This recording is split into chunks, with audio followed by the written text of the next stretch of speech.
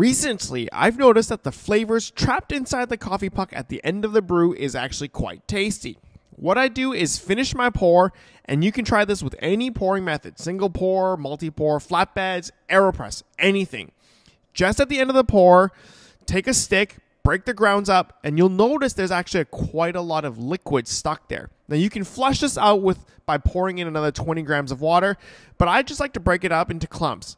This is the broken bed finish, and maybe we should normalize it.